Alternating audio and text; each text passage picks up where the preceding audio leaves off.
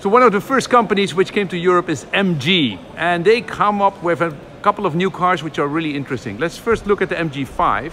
71 kilowatt hour battery nowadays, and it sells for about 34,000 euro. And this is a station car version, which is of course very unique. There are very few station cars in the electric world. And yeah, for that price, it's a beautiful car. And they also are sold in the Netherlands and in Norway, and they're expanding now everywhere. So let's take a look inside. So MG is a brand of one of the biggest Chinese companies, which is a state company actually. So it has a big screen, a normal screen, you know, just the normal kind of lookout, but plenty of space. Not too much room here on top, but it's okay. And the user interface is pretty reasonable.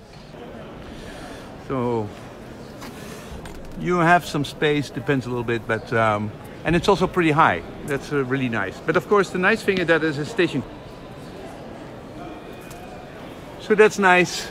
Has a lot of space, but you can put the whole couch forward, and you have a huge amount of cargo.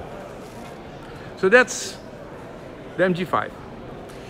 Then there's a second level, which is exactly the same car as the MG5, but it's not a station car.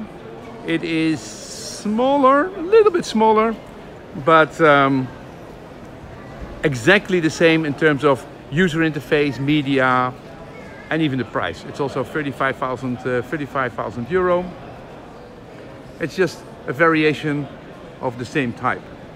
Of course, we have all kinds of different colors, same car. And now let's take a look at the Marvel. The Marvel is a luxurious version of MG. Also 71 kilowatt hour, but it's a much more premium car. Better built, better materials. And you can see that, especially if you go inside.